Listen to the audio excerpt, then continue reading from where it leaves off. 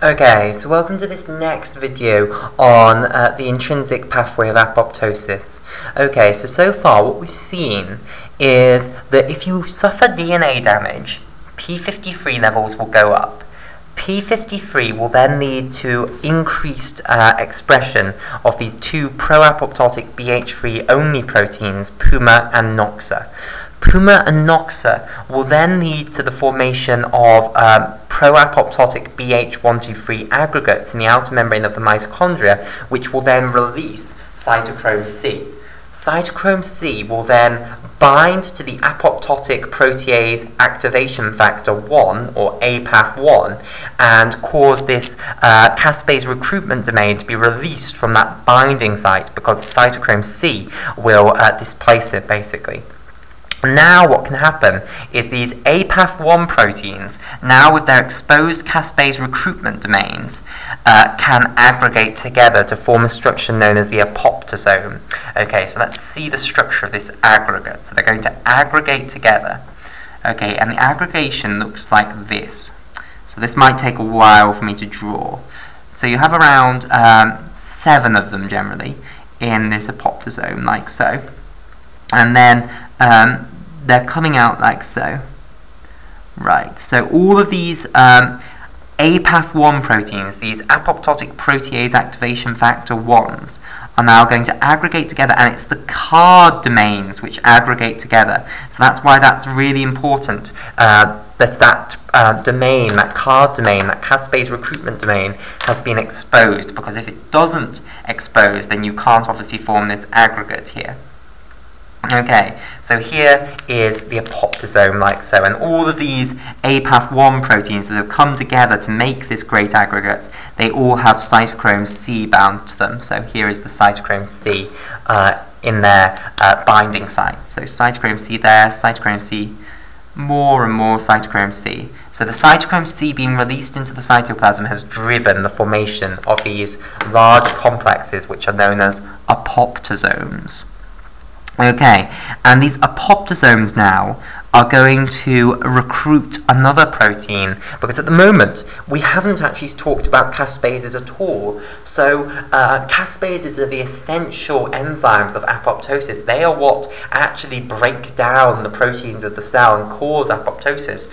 So in order to get apoptosis to begin, remember, what we need is to activate a few caspases, so-called initiator caspases, which will then set off this positive feedback effect where they activate more caspases, and then those caspases then activate more, and you just get an overwhelming positive feedback effect where you get far too many caspases, and then that massive activation of caspases is then capable of destroying the cell. Okay, so we need to get the activation of a few caspases. Now, a specific procaspase also has a card domain. So let me draw this procaspase.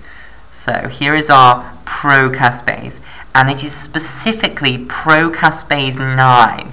So remember, the caspase family of enzymes consists of 12 members, 12 slightly different members, and caspase 9 specifically has a card domain at its amino terminus. So this is a card domain, a caspase recruitment domain. Okay, right. So let me colour it in green. I should have done it in a circle like the other ones, but it's basically meant to be identical to that caspase recruitment domain on APAF1. I just haven't drawn it the same. Okay, so this is procaspase 9, and procaspase 9 is specifically the one that has to be activated because only it has this card domain, basically. So this is procaspase 9. Okay, in the intrinsic pathway of apoptosis, all the other 11 types of caspases are also going to be activated, but they're not the ones that initiate it. They are procaspase 9 is the one that initiates it. It's the one that initially gets activated. Then you get these. It gains its proteolytic activity, and then it breaks down the other caspases, the other procaspases, to make them into functional caspases, so that you can then get this caspase cascade. Okay, Right, so let's just recall the different domains of the procaspase. So this domain up here is what's known as the pro-domain. Okay? This large bit in the middle is known as the large subunit of the procaspase. Large subunit. And this portion here is known as the small subunit. Okay, so what's going to happen is that this procaspase 9, with its caspase recruitment domain, is going to go and bind to the center, basically, of these apoptosomes. So let me just colour in the different portions of the procaspase 9 first. So the pro-domain is in pink, the large subunit in orange, and then we'll have the small subunit in red. Here. Right, so in goes the procaspase into the apoptosome, basically. So it's going to come in here, bind, like so, and now I've changed the way I draw the card domain so that it fits with the card domains in there. Okay, and here is our procaspase 9 now drawn in here. And not just one of them, loads of them. Another one's going to come in here. It would just take too long to draw one coming in all over the place, but you'll get loads of them coming in to this apoptosome, basically. Okay, so let me colour them in. So the pro domain we had coloured in pink previously. The large subunit we'd coloured in orange, so here's the large subunit. And the small subunit we'd coloured in red. Right, so there's the procaspase 9. And then the card domain right at the tip there is coloured in orange. So now what's going to happen basically is that you're going to cause the proteolytic cleavage of this site here, i.e. the binding between the procaspase 9's prodomain and the large subunit, and you're also going to cut here. So all procaspases have these two proteolytic cleavage sites. So one is between the prodomain and the large subunit here, and one is between the large subunit and the small subunit. So what's going to happen is that binding to the apoptosome is going to cause the cleavage of those two proteolytic cleavage sites. So what you're going to get is you're going to get large subunits and small subunits being produced. Okay? And what will happen is these large subunits and small subunits will then bind together to form an active caspase 9 enzyme. Okay? And in order to make an active caspase 9, you need 2 large subunits and 2 small subunits. So let me draw them aggregating together. So you'll get 2 of these, so 2 times the small subunits, and you'll need 2 times the large subunits. And you'll then form an active caspase enzyme, like so. Okay. So here's our active caspase enzyme. Right, so the small subunit's in the middle here, and the large subunits out the side. So this is how we will show our active caspase 9 enzyme. Okay, and this now is capable of activating other caspases. So it's a functional caspase. I want to stress this, that there's no difference between the initiator caspases and the executioner caspases. The problem is you've activated a tiny little number of caspase 9s now, and they are not capable of destroying the entire cell yet.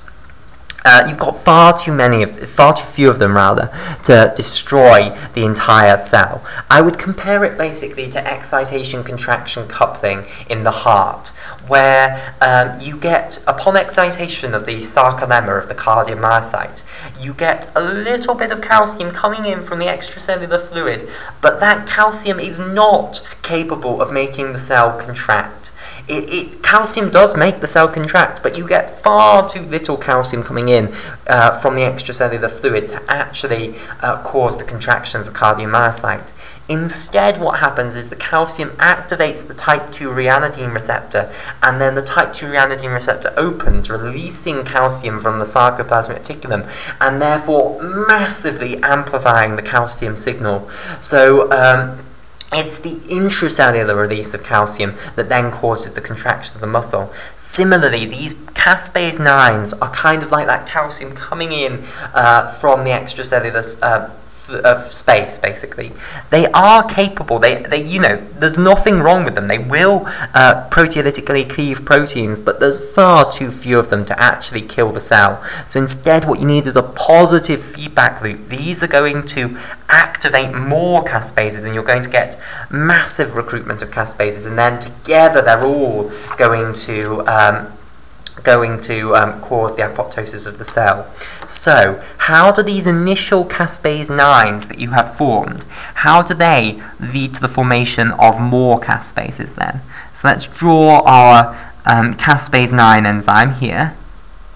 Okay, so we've got this active caspase 9 enzyme now, so I'll just colour it in again.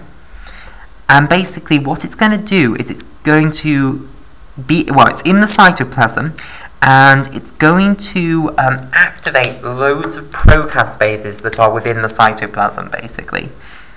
Okay, so here's our active caspase 9.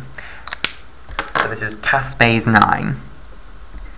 Okay, so basically, in the cytoplasm of the cell, you have absolutely loads of procaspases. So let's say this is a procaspase here. Okay? And procaspases have these two proteolytic cleavage sites. So they can be cleaved here between the prodomain and the large subunit, and here between the large subunit and the small subunit. Okay, and let me just label this up. So this is the small subunit here. And this is the large subunit. And at the top there we have the prodomain. Okay, so this is the prodomain. Okay, so basically in order to activate this procaspase as it is to an active caspase, what you have to do is you have to cut at these proteolytic cleavage sites. So caspase 9 is capable of cutting these cleavage sites, basically. So what's going to happen is you are going to free up these large subunits, which I'm going to denote in green, and these small subunits, which I'll denote in pink. Okay, and then what can happen is that you can, if you're producing lots of these, if you're cleaving lots of procaspases, what can happen is they can build together to make active caspases. So you need 2 large subunits and 2 small subunits again to make an active caspase. So just like in the case of procaspase 9, the only thing special about procaspase 9 was it had that caspase recruitment domain on its amino terminal, basically, before the prodomain, and that allowed it to be recruited by the apoptosome. But basically, it's just a normal caspase apart from that. So, the way in which caspase 9 leads to an amplification of the activation of the caspases is that it's going to go and perform these proteolytic cleavages between the prodomain and the large subunit of procaspases and the large subunit of small subunit of procaspases. That will lead to the formation of many more active caspases. So basically, what's going to happen is when you've produced a few caspase 9 enzymes, that will be enough to kickstart the whole thing off. They will start converting procaspases into active caspases, and once you've made these active caspases, they'll catalyze the reaction of more procaspases turning into active caspases. So you get this massive positive feedback loop, which is going to lead to the activation of all of the procaspases which are sitting in the cytoplasm of the cell waiting, and then once you've got a massive concentration of active caspases, they will then have enough force to dismantle the cell, basically, and cause apoptosis. So that, overall, is how you trigger the intrinsic pathway of apoptosis in response to DNA damage which is not successfully being repaired.